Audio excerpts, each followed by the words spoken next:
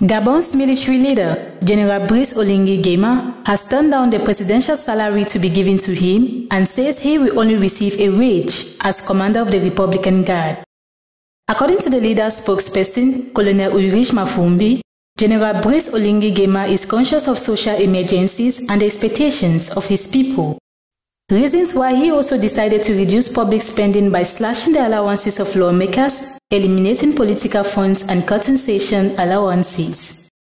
In recent years, Gabon has been facing various challenges such as political instability, economic struggles and the impacts of the COVID-19 pandemic. There have also been protests and political unrest due to the allegations of election fraud and corruption. And as such, General Brice Nguema turned down his presidential salary as part of his efforts to reform the country's political and economic systems.